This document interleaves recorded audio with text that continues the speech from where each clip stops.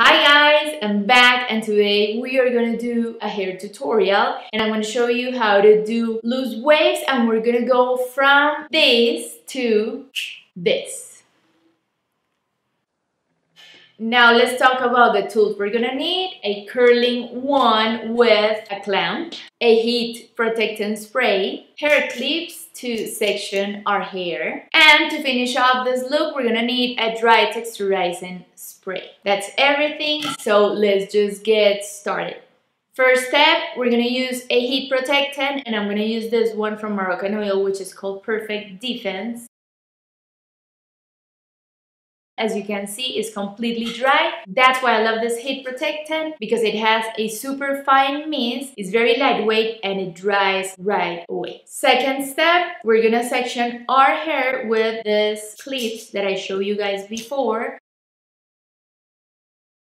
Step 3, we're gonna start curling our hair and I'm gonna take pieces like this one. I open the clamp, I put it right in the middle and I start curling up, always facing out. I hold it there for 3 seconds, release the clamp a little bit and slide the hair down and go back and curl it up. Hold it for 5 seconds and release. That's the curl. And I'm going to continue curling the rest of my hair. Same technique.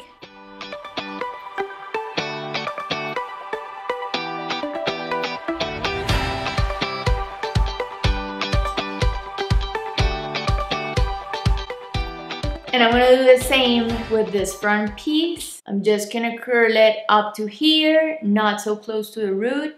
Slide, hold it for 5 seconds, and release. And that's it. Last step, a dry texturizing spray.